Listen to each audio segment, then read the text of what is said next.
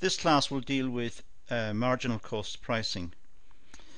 Now, marginal cost pricing involves setting the price at just above the variable cost of production. So we work out the variable cost of production. That means we work out the amount of direct labor, direct materials, the cost of producing the product. Forgetting the overheads, leave the overheads out of our consideration. Just concentrate on the variable costs of making the product. So it involves, as I said, labor, perhaps machine time in the form of power used, electricity used, or whatever it is.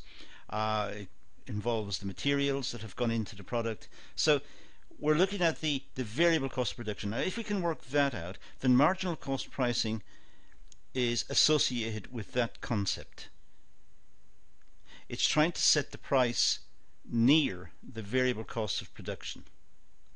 It will set it slightly above, of course, in order to make a contribution towards the overheads.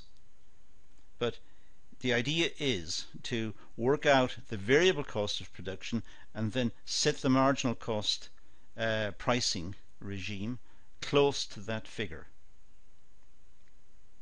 It's mainly used in short-term price setting.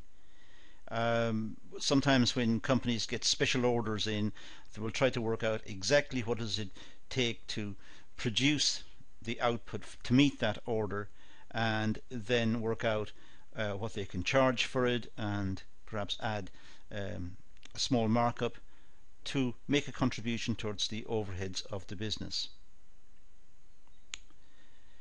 Now, marginal cost pricing is usually employed when a company has a small amount of unused productive capacity available and it decided to bring it into use.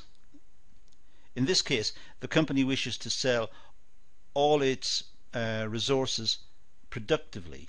It attempts to, in a sense, maximize profits. So if a company has some idle resources, perhaps some machines standing idle, or staff who are being underutilized, and it picks up some orders, it can price those orders very cheaply, because it's better to have those resources working than standing idle. So the company will work out what exactly are involved in terms of costs of meeting those special orders, those orders which arrive perhaps almost randomly or on particular occasions. So it works out what it's going to cost to meet the orders. Those are its variable costs, and then it adds a proportion towards the contribution to the overheads of the business. A company wishes to be more competitive and reduce its price. It attempts to increase its sales by reducing price. So in the short run, it's a good tactic. It's a tactic which enables the business to set its prices very competitively. It knows what it costs to make the product in terms of, as I said earlier, of raw materials, direct labor, perhaps the power that's needed for the machinery, and so it knows what's involved in terms of costs. And then it adds a small markup to make a contribution towards the overheads, as I said, and in this way it is setting its price very competitively in the market. So it's looking really towards its pricing strategy. It's looking towards beating its competitors in the marketplace. So it's setting its price very competitively in the expectation of making a lot of sales with a markup towards overheads from each sale, from each unit sold, means with a large volume of sales it will cover its overheads. That's its expectation. So it's an approach to pricing strategy. Now, with marginal cost pricing, the sales are intended to be on an incremental basis. It means that the sales are, in a sense, added on one to the next. It's dealing with its idle capacity, it's dealing with resources which are underutilized, and it's trying to bring those resources into full play. It's trying to bring those resources into full usage. And it does this by cutting the price of the product, stimulating the demand for the product in the marketplace, because it's charging at just above the variable cost of production. I say just above, and I keep emphasizing the point, it is adding a markup towards the overheads, a small markup towards the overheads. It's often used in the short-term strategy to bring unused capacity into production, as I said earlier. So this is the reason why we would have marginal cost pricing. It's to make sure that all parts of the organization are working. All parts of the organization are making a contribution towards the profitability of the organization.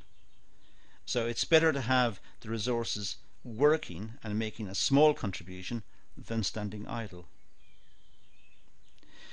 The variable cost of a product is usually only the direct materials required to build it. Well, I say only that, but in fact it may be that there may be some element of direct labour. Generally speaking, however, labour, once it's implied whether it's working or not. So in that sense, labour becomes almost a semi-fixed resource. However, it may be that some workers can be shifted from one routine to the next, and reallocating workers in this way, we can start to see it as a type of variable cost, because we're losing a contribution in one area and gaining it in another. But if you wanted to take it very simply, we could simply say the variable cost is the direct materials. Slightly more sophisticated, be direct materials plus the direct labour. Slightly more sophisticated again, the direct material plus the direct labour plus power usage, or any other variable cost associated with the particular product. So it depends on how sophisticated we need to be in terms of our calculations. Direct labour is rarely completely variable, since a minimum number of people are required to run a production line, irrespective of the number of units produced. And that is a rigidity that the company has to deal with. Sometimes to get a production run going, a certain number of people are required to perform certain tasks. The tasks may be completed, let's say, sequentially, and the work moves from one part to the next. But a certain number of people are required for that. And in that sense, it's almost irrespective of the level of output. If the company is producing a lot or not so much, the same number of workers may be required, because each worker is needed for their contribution. So in that sense, labour may be seen as a fixed cost, or sometimes economists in particular talk about them being semi-fixed as opposed to variable. Semi-fixed means they can be changed, but it's very difficult to change it. Now let's do a calculation. Say company X manufactures, let's say, 9,000 units of a product with £7 of variable expenses. So it makes 9,000 units of these products and, let's say, £7 of variable expenses. £4.75 of allocated overhead expenses are required. To cover the overheads, needs to have £4.75 per unit. Company X has sold its current production at a price of, say, £10, but has idle capacity available. So this is the scenario that we've been given. Now assume the company is approached for a further 4,500 units, 4,500 units. Now to capture this order, the sales manager may set a price of £8, not £10 as it is before. But in order to ensure this particular order, the sales manager may reduce the price from 10 down to 8. to try and make it more attractive and to clinch the deal, to get this particular order. This will generate an incremental profit of £1 on each unit sold, or £4,500 in total. Well, if we look at the variable expenses of £7 above, if it's selling the product for £8, it's making £1 on each unit. And if it sells 4,500, then it makes £4,500. And that's revenue that it would not have received otherwise. That's because it had spare capacity to produce this particular item, and it was able to take on the order. But in order to ensure the order, the sales manager reduced the price from £10 down to £8. And at £8, the company was making £1 profit, or £1 contribution, not profit, £1 contribution towards the overheads. It's not a profit, that's a wrong use of the word. The sales manager ignores the allocated overhead of £4.75 per unit, since it's not a variable cost. So the sales manager doesn't take the overheads into account. It simply looked at what will it cost to produce each unit. Well, it'll cost £7. How much can I get for it? I can get £8. So it makes £1, and that is better than not getting the order. That's better than missing the order entirely. At least £4,500 went into the business, and those £4,500 will contribute towards the overheads. Now, the advantages of marginal cost pricing. Well, it adds profits. There will be customers who are extremely sensitive to prices. If so, a company can earn some incremental profits from these customers.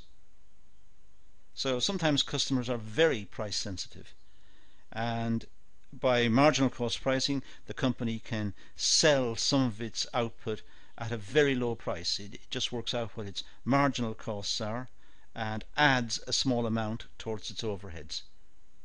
And in that way it should capture these price sensitive customers and adds to its profits, or certainly adds towards its contribution towards the overheads.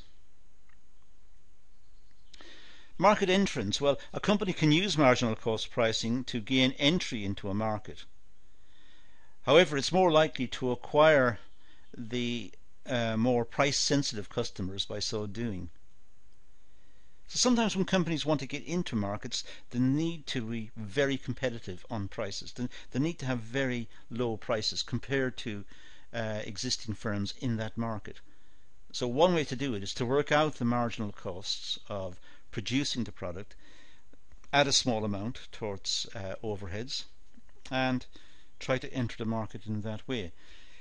It may, however, just pick up the price sensitive customers, the ones we talked about in point number 1 above. So it may gain entry into the market.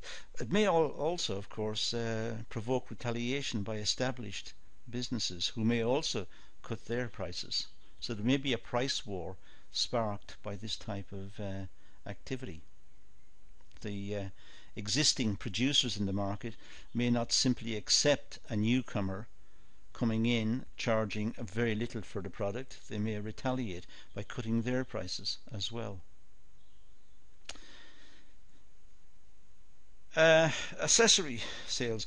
The sale of product accessories or services at a good margin may make marginal cost pricing for the product possible. A company will make little from the product, but considerable from the sale of accessories. An example with which many people are familiar in this context is, let's say, when they buy a printer, a computer printer from a computer store. Often computer printers are very cheap to buy. considering the amount of technology that's incorporated in the product, they are very cheap to buy. However, the ink for the printer tends to be quite expensive. So the profits perhaps are on the ink, not on the printer. So the producer must get customers to buy the printers and thereby lock them in to buying the ink. So sometimes products may be sold cheaply. However, to use the product, some related product must be purchased, and that may be quite expensive. So that may be a way of generating profits. Now, the disadvantages of marginal cost pricing. Well, first of all, long-term pricing. The method may not be suitable for long-term price setting unless the price covers the variable costs and makes a contribution towards the fixed costs. In the long term, companies cannot sustain very cheap products. They can't continue selling at near marginal costs, near just covering the variable costs of production. They must make a contribution towards the overheads. They must ensure the viability of the business. They must ensure the business's continuance. They must ensure some sort of profitability and return to the owners who have invested in the business. They must make a profit. So it's not really a long-term policy. It can't be used over a prolonged period. It ignores market prices. Marginal cost pricing sets prices at their absolute minimum.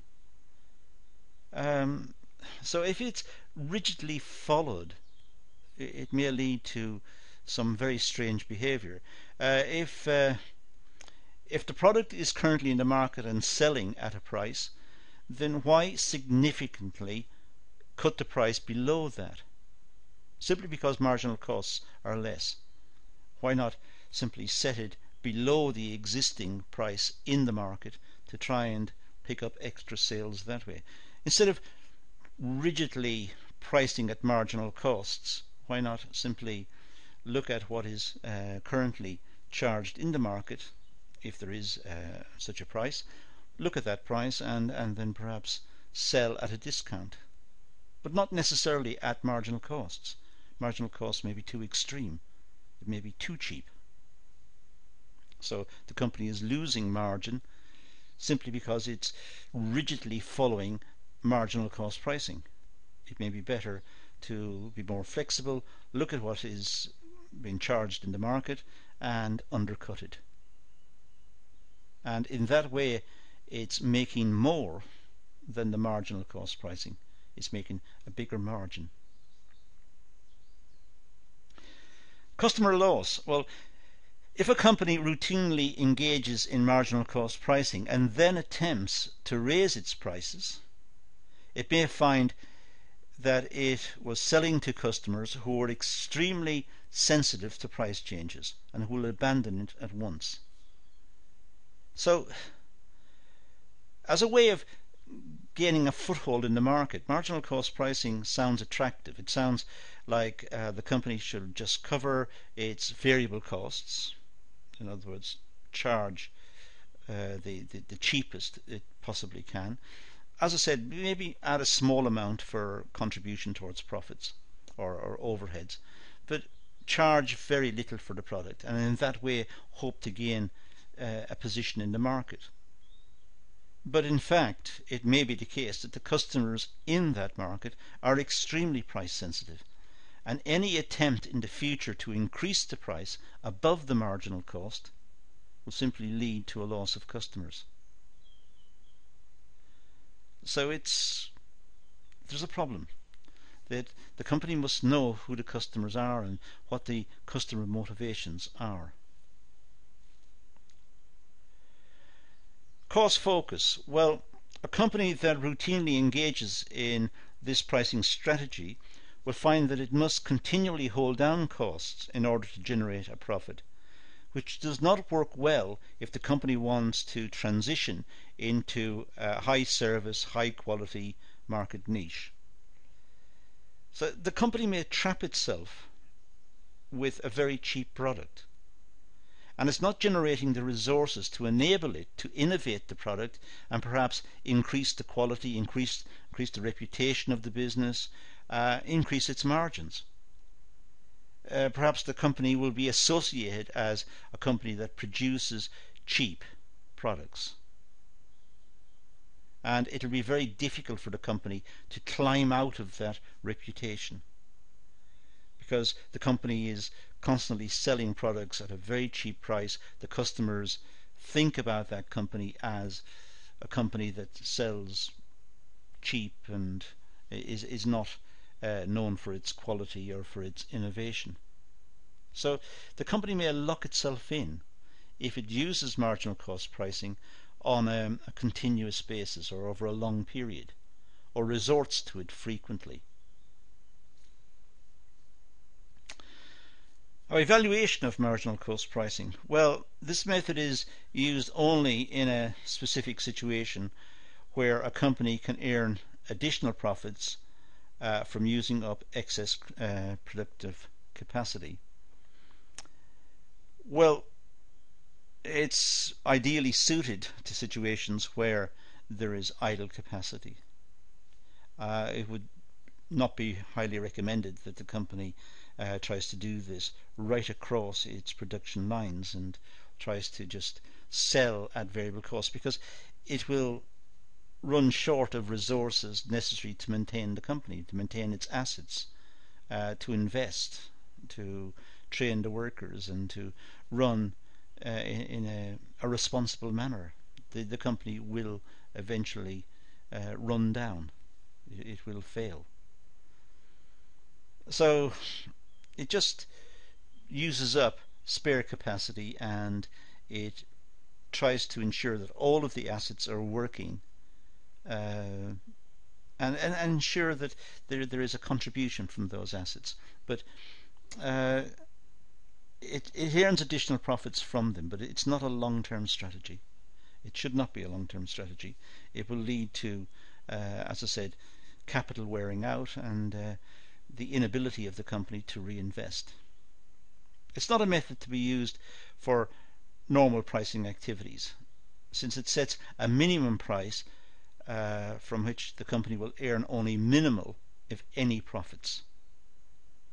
So it's not the normal. It shouldn't be seen as normal. It's a temporary fix, a temporary situation. It's generally better to set prices based on market prices. So it's far better for the company to look at what's happening in the market. If there are competitors selling similar products, see what they're charging, and instead of charging at marginal cost, try to charge above marginal costs, thereby generating contribution to profits and overheads, but at the same time being competitive, perhaps being able to undercut the competitors in the market. And that will be a far better strategy, but it must be seen as a temporary measure, not a long-term pricing policy. So that's all we're going to deal with in this session. That's all we want to say about marginal cost pricing. There are other videos related to this that you should look at as well. But that's all we're going to deal with here, so let's leave it at that and say thank you for watching.